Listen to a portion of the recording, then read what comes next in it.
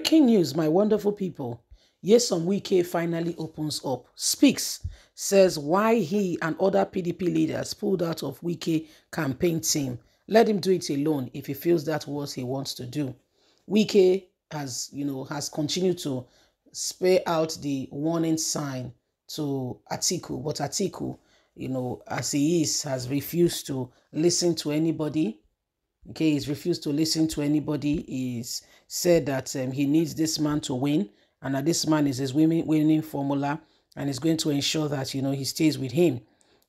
So this is the beginning. This is the beginning of beginnings, and as you can see, things are not the same. Yes, all that glitters is no gold. All things are not the same. Right about now, you can see for yourself some of the things that are prevailing, that are affecting us all as a people and as a nation. Let's get all the details. People who are not trustworthy, who cannot be depended upon. Why Wike, other PDP leaders pulled out of Atiku's campaign team. Governor Yesom Wike of Rivers State and his team in the People Democratic Party in the I Must Go move pulled out of the campaign council of the party presidential candidate Alhaji Atiku Abubakar. This was disclosed in a meeting held at the country home of Wike in Port Harcourt last Tuesday night. The leader of the party are in the move for Ain's resignation, however, vowed not to partake in Atiku's campaign activity pending the resignation of the party national chairman, Ain. The party stewards who shared in Wike's vision maintained that there would be no support for Atiku until Ain vacates the #1 office of the party to allow for another chairman from the southern part of the country to occupy that position. This very man has not done anything to honor and to respect the people's opinion. The aggrieved stewards, which comprises the founding members of the party, sitting governors, former ministers, and other leaders of the party, made their position known in resolution read by a former deputy national chairman of the party, Chief Olabode George. George, who read the resolution of the group, said they were deeply concerned about the division of PDP despite the party's age-long internal mechanism designed to guarantee inclusiveness. George said, "We resolve that we are deeply concerned by the division in our party.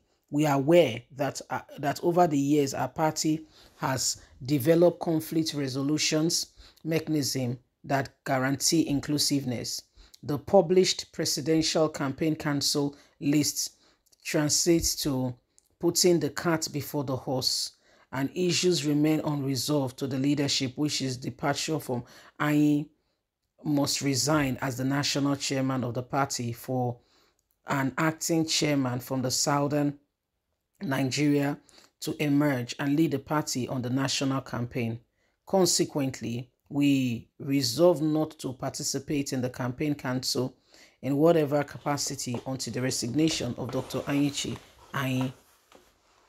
Also, a former Plateau State Governor, Senator Jonathan Jah, claimed that Ain had a bad referee who assisted one side to score a goal in a football match and later blew the whistle on the other.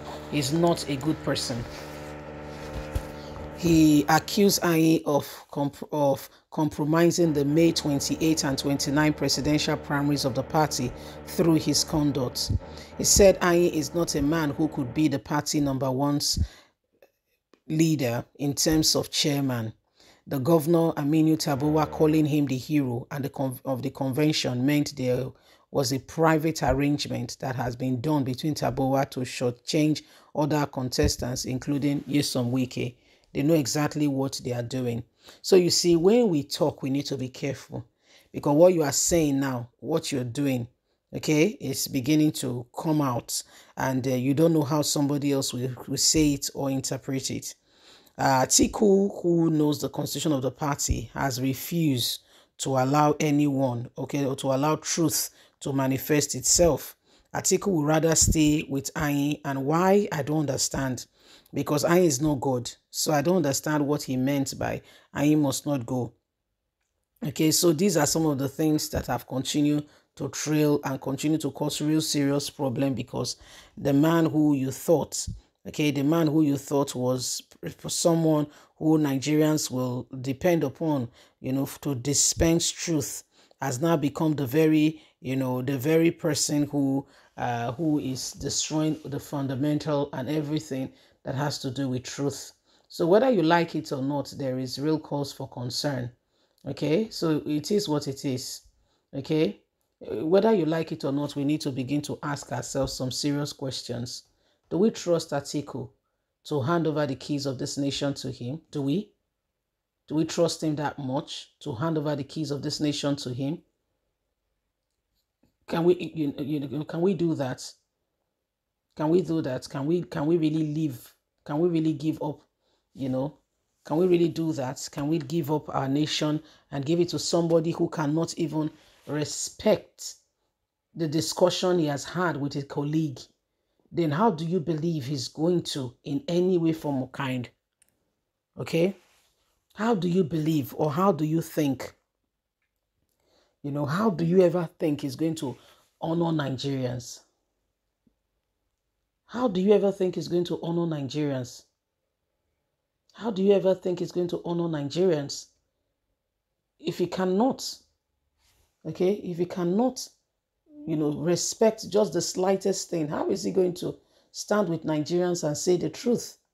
Can you see? Can you see that, we are in for a serious, the issues before us are very serious. There's no reason for us to continue to pretend to ourselves. And he refused to go. It's affecting Wike. We'll see how Wike will turn out with all of this. We'll see how, he will turn out with all of this. We'll see what he will do and what the consequences of what he will do, how those actions will play out. Remember, you have a voice. None of us must continue to keep quiet and pretend that everything is going well. None of us must continue to, to pretend that all is going well. Remember, you have a voice. So let us speak out against everything and anything that has held us bound. God bless. Have a lovely and a fantastic day. From us, it's bye for now. Remember, you have a voice. Okay? Please, let's vote for the right candidate every time, all the time. Bye.